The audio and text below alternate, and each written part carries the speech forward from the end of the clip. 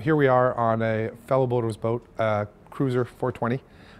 Today we're going to be discussing some improvements that we did aboard the boat, specifically larger battery bank for the house, an inverter charger so that the owner is able, or the boater is able to actually run certain AC appliances while cruising and at anchorage away from shore power or not having to run the generator.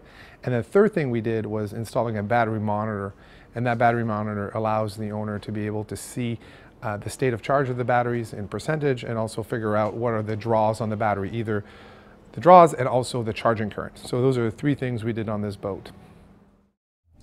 All right, here we are on a Cruiser 420, and what we're going to talk about next is the why. Why did this owner bring us on board, and what were they trying to achieve?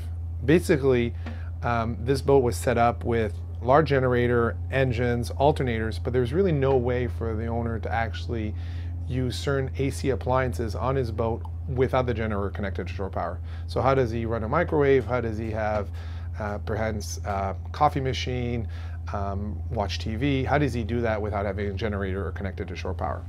So the goal here was to basically have an inverter, and an inverter that will allow you to have the conveniences of AC without shore power or generator. And that device is over there in blue. And for this project, we decided to install the Victron Energy. Based on the profile, it fit really well in that space. And the other thing we want to do now that we were actually adding an inverter charger was, originally there was actually two Group 31 batteries for the house battery. And that was not going to be sufficient to actually do what we wanted to do with the inverter, because the inverter takes a lot of power. And to give that power, we had decided to install a new dedicated house battery bank. And here are two L16 AGM batteries that we installed, effectively not only doubling the amp hours, but because we can bring those batteries lower in the depth of discharge, it's almost effectively was probably more than twice the amount of available power that he started with. So we chose AGMs because they're easy to maintain, basically maintenance free, and it's really nice profile, and there's a lot of space here.